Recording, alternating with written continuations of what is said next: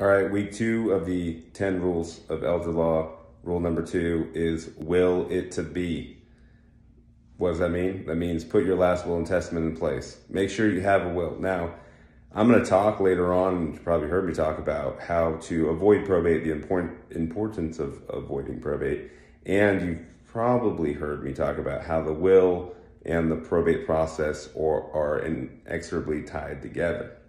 Now, just because the will means probate, and if you rely on the will, your assets will go through the probate process, does not mean that you shouldn't have a will. A will is a good safety net. It's a good default, so that if something happens and something does go through probate, well, at least at that point, you know who it's going to go to and you know how it's going to flow. A will is a guide through the probate process. It tells the court, it tells the executor, it tells the heirs what to do and what's going to happen. It's very important that you have one in place.